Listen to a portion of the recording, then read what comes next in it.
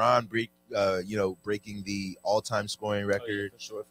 Shout out Greatness. All the moves. Yeah, we're gonna definitely dig into that because I get inspired by shit like that, bro. I mean, let's just go ahead and get into it. You know what I'm saying? Because I know you've typically been I'm not gonna say I don't know if, like I really don't know if I know how you feel about LeBron. Like I know when it comes to the Kobe versus LeBron thing, you're a Kobe guy. You know what I'm saying?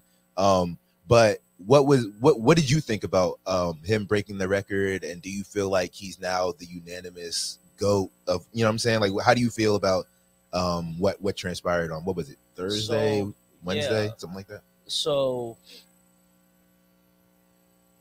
when I witness greatness, I like to appreciate it for what it is. Yeah.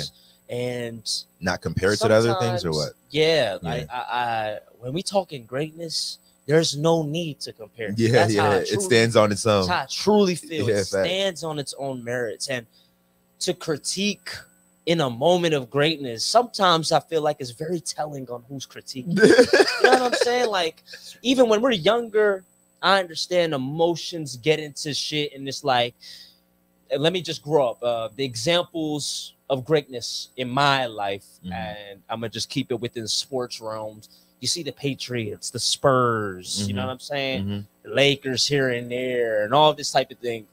And I've always hung on to some of the dialogue that I've heard during these times, and it's like, even when somebody does something great, oh, it's because, oh, nah, but if that happened, it wouldn't. And I'm like, if Jordan would have been playing in this era, like what the fuck are we talking about? Y'all brains to make hypotheticals. Yeah, but it happened though. But to discredit something that's already happening, or that's like happening in real time. You know so like people be like, oh, is he the greatest scorer? I'm like, you know what, bro?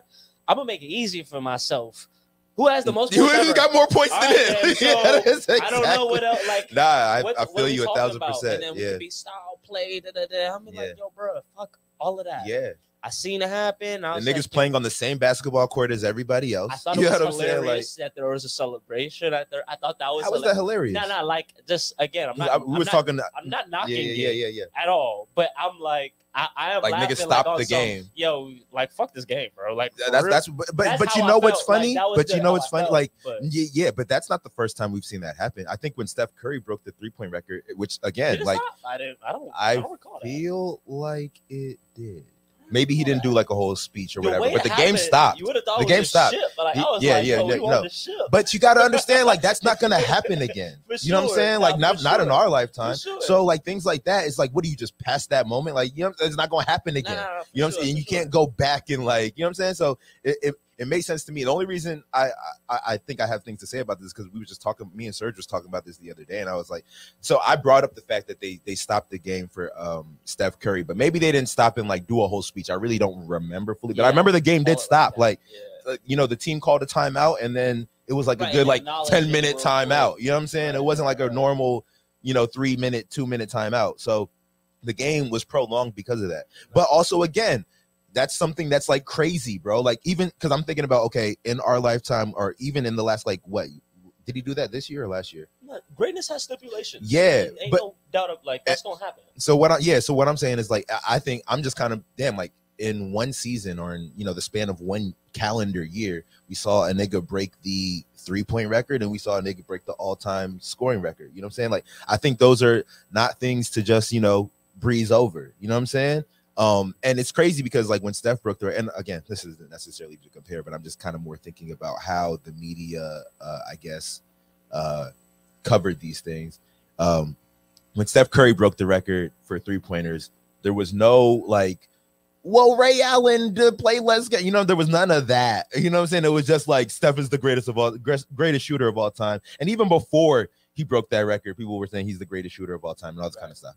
Now that LeBron has done this, it's just kind of interesting to see how people still don't want to just like give the man the credit that he at this point is like, it's not even questionable. You know what I'm saying? Like, it's not questionable. There's nobody that scored more points than him, and he's still going. You know what I'm saying? Like, what has he got? Like, I feel like we can't even count how many years he might play.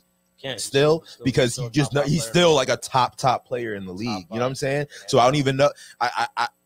We don't even know how many more points he's going to score. You know what I'm saying? So it's kind of crazy that, but to your point about, you know, witnessing greatness, I just can't help but be, you know, enthralled by shit like that.